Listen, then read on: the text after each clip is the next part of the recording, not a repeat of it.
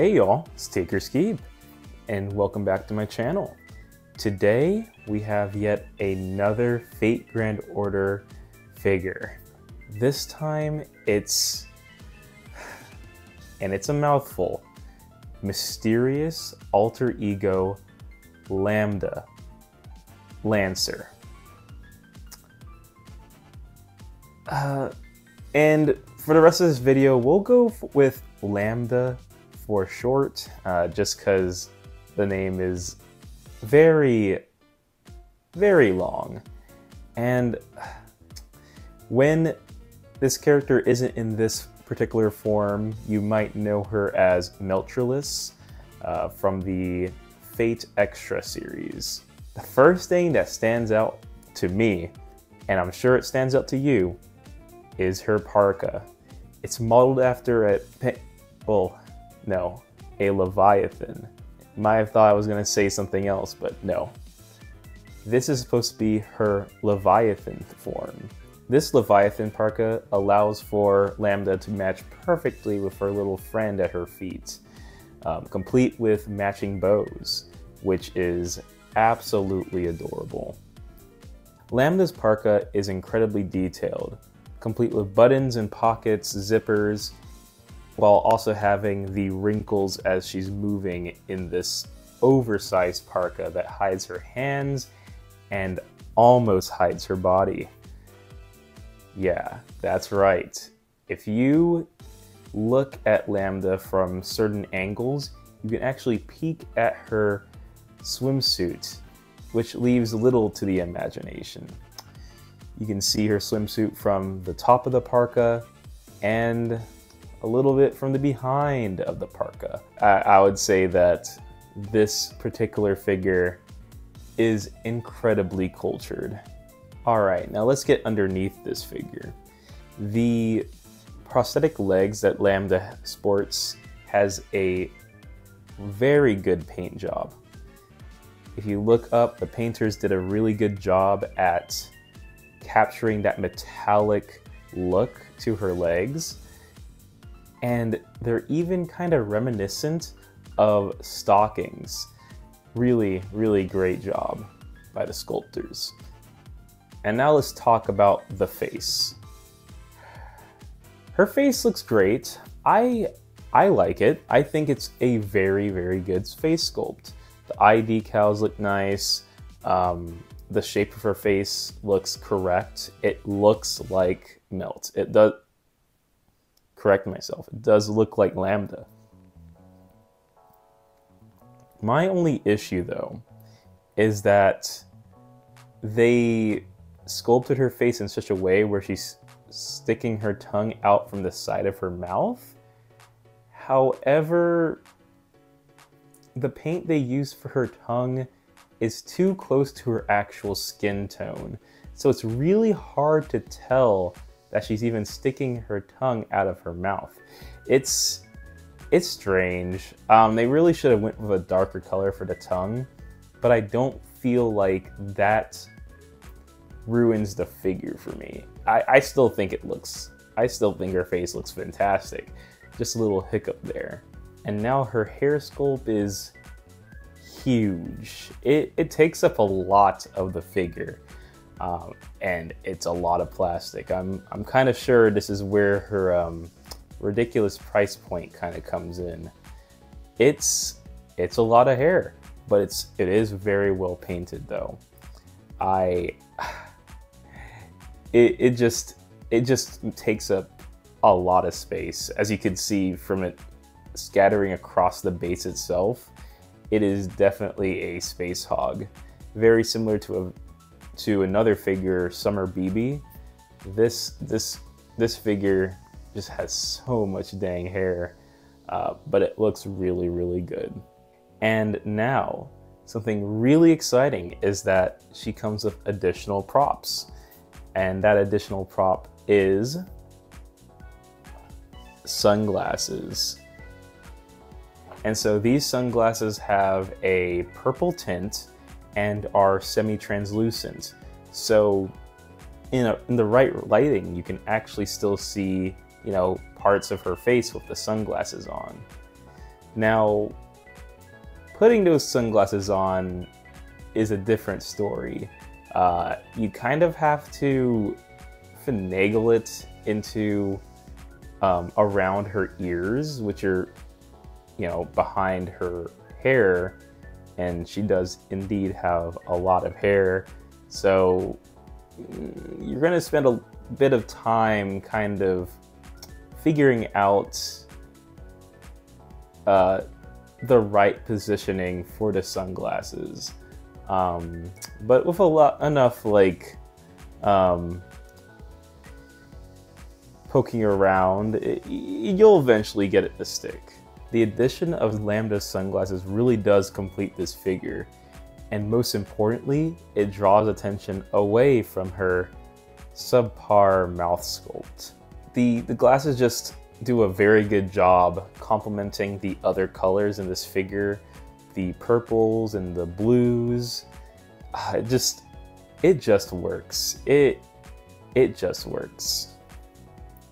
And coming from me, this may be a very biased take because I just love figures that have sunglasses. Hence my growing collection of sunglasses wearing figures.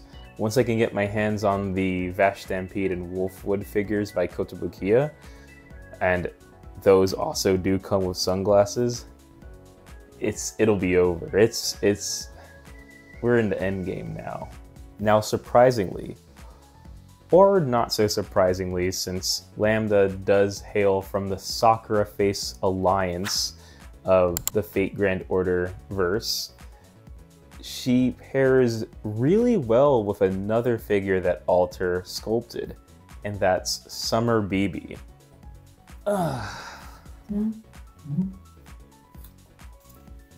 There we go. Now, Summer BB is probably one of my most regretful picks of 2023. I bought her a hot minute ago. I really did buy this figure. I bought this figure with a lot of excitement because I really liked BB's character back when I played Seraph in Fate Grand Order, and I really loved Melt as well. You know, whatever, Melt. So I really wanted to get a figure of Melt, and I wanted to get a figure of BB. I do really love Lambda here, but BB, I don't know. She left me kind of desiring a bit more, and I haven't made a video on her because I couldn't explain exactly what I didn't like about this figure, but I guess it just didn't feel as... It didn't really feel as inspired, honestly. I just kind of found it a little boring, but I just never had the heart to remove her from my collection, so here she is. However, now that I have Lambda, that buyer's remorse is starting to dissipate a bit, because I feel like their contrasting colors, the red, kind of like fiery, more active colorway of BB complements the cooler tones in Lambda so well. They just work very well as a pair of figures, and that is very surprising to me because their scales are a little off too, with BB being a 1/8 and Lambda being a 1/7, which comes to show that like it's all really perspective and who's actually sculpting the figure, not really exactly what they tell you the scale will be. But it's really coming together here. I really do like what I see. And now that isn't my only regret about buying this figure. Now, I love Lambda. I think Lambda is a fantastic figure. I really do like this figure. This is probably one of my favorite Fate figures I've gotten so far, and definitely a highlight of 2024. However, I bought her for way too much money. Like, in the excitement of wanting to pre-order her and really wanting a melt style figure and not wanting to miss out, the fear of missing out, beyond my better judgment, I've made this judgment before. A lot of other creators have also parroted what I'm saying, is that you don't really want to pre-order Fate figures because Fate stonks are down right now. Waiting for them to enter the market and giving them a week or so to drop in price is usually the best course of action for this series, simply because the pre-order prices are very inflated. But I really, really wanted her, so I pre-ordered her anyway. And I've never seen a drop-off as steep as with Lambda, because I think with shipping, I paid around $250 to $260 off of Ami, and she was a single ship. So I couldn't even combine her with some of my other January pre-orders. So this was just kind of like a gut punch to the wallet. And not only that, and then it gets better.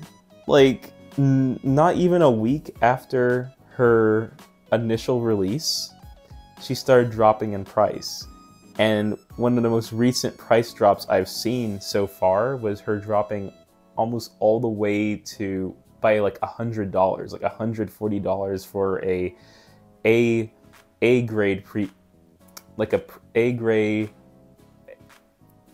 A-grade pre-owned figure. I can't even get the words out. I'm just so shook of like how quickly she binned. And yeah, that really burned me. That really hurt. I kind of was just like, man, I should have waited a little longer. But I'm glad that I did it,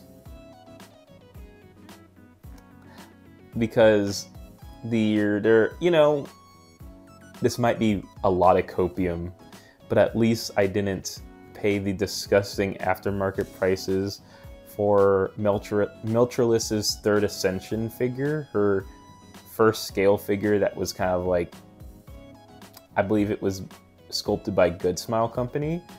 That one is probably more ridiculous at around $300 to $350. And and it's not even, and it wouldn't even be new. So $250 for Lambda, a new figure by Alter, I can kind of give myself a pass for that one. And I'm glad to take one for the team, because now I get her early in my collection, and y'all can see her in all of her glory. And if you do want to get her for yourself, you'll pay a lot less than I did. So I see this as a win-win for us. I mean, come on, y'all. This figure is absolutely amazing. So if you can get it for a price that is much better than what I paid for originally, I'm happy for y'all. If you are a Meltralis, aka Lambda, aka Melt fan, I do believe this figure is a must pick up. And as I said before, if you pick this up at this point, and even like as you watch this video, you'll probably be able to get it at such a much better price than I did. So she's definitely a figure to look into getting if you were interested in her at all. And with that, thank you very much for joining me on this video today. If you liked what you saw, please comment, like, and subscribe, and I'll see you on the next video. See ya!